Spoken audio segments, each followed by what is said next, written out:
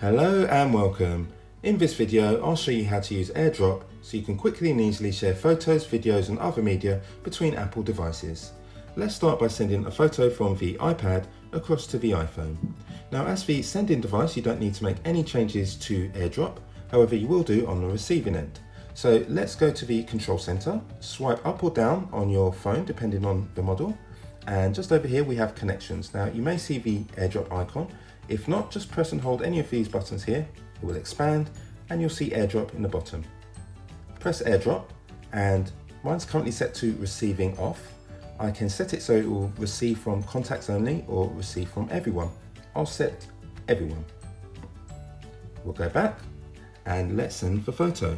We'll open up photos, select the photo, and just at the top there's the share button, kind of squarish with an arrow pointing upwards. Next, go to AirDrop, and what this will do is locate any device in the area with AirDrop enabled. I know that this device here is called AG iPhone.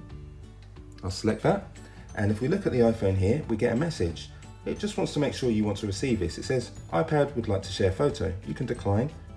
In this case, I'm going to accept. And here is the photo.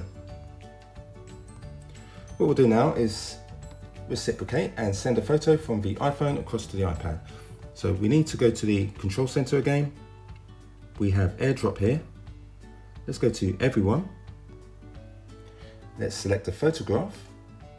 And this works just the same for video as well, or documents. We'll select this.